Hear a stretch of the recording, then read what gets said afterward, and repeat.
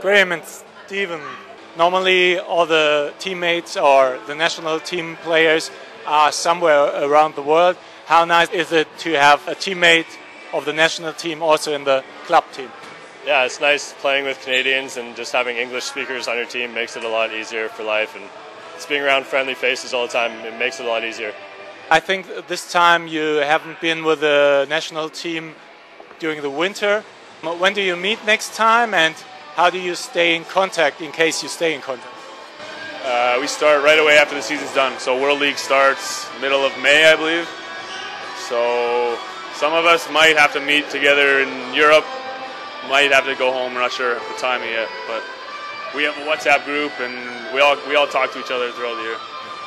Yeah, we also got from Rudy Verhoef, who plays in Haching. Also, he told us that he's texting with you. So you always stay in contact. And how excited are you to meet the national team again and then play for Canada again? Really excited. It's a really good group of guys, so it's always fun when we're back together. So we're looking forward to it.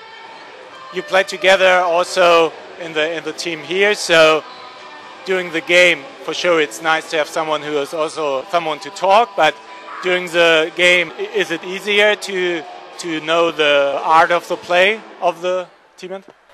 Yeah, the longer you play with someone, the easier it gets. The more you know where they're going to be.